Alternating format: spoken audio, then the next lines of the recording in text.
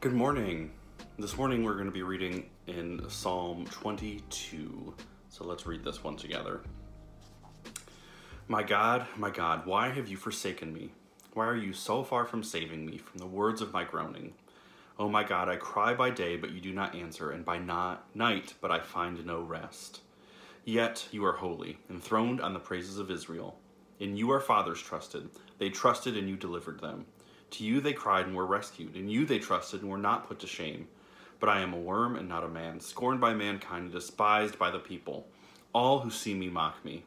They make mouths at me, they wag their heads. He trusts in the Lord. Let him deliver him. Let him rescue him, for he delights in him. Yet you are he who took me from the womb. You made me trust you at my mother's breasts. On you was I cast from my birth, and from my mother's womb you have been my God. Be not far from me, for trouble is near, and there is none to help. Many bulls encompass me, strong bulls of Bashan surround me. They open wide their mouths at me, like a ravening and roaring lion. I am poured out like water, and all my bones are out of joint. My heart is like wax, it is melted within my breast. My strength is dried up like a potsherd, and my tongue sticks to my jaws. You lay me in the dust of death. For dogs encompass me. A company of evildoers encircles me. They have pierced my hands and feet. I can count all my bones. They stare and gloat over me. They divide my garments among them, and for my clothing they cast lots. But you, O Lord, do not be far off. O you, my help, come quickly to my aid. Deliver my soul from the sword, my precious life from the power of the dog. Save me from the mouth of the lion. You have rescued me from the horns of the wild oxen.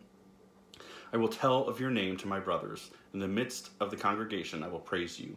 You who fear the Lord, praise him. All you offspring of Jacob, glorify him and stand in awe of him, all you offspring of Israel. For he has not despised or abhorred the affliction of the afflicted, and he has not hidden his face from him, but has heard when he cried to him. From you comes my praise in the great congregation. My vows I will perform before those who fear him. The afflicted shall eat and be satisfied. Those who seek him shall praise the Lord. May your hearts live forever. All the ends of the earth shall remember and turn to the Lord, and all the families of the nations shall worship before you. For kingship belongs to the Lord, and he rules over the nations. All the prosperous of the earth eat and worship. Before him shall bow all who go down to the dust, even the one who could not keep himself alive. Posterity shall serve him. It shall be told of the Lord to the coming generation. They shall come and proclaim his righteousness to a people yet unborn, that he has done it. This psalm famously is quoted by Jesus when he's on the cross. My God, why have you forsaken me? And there's a lot of allusions to Jesus' circumstances there on the cross.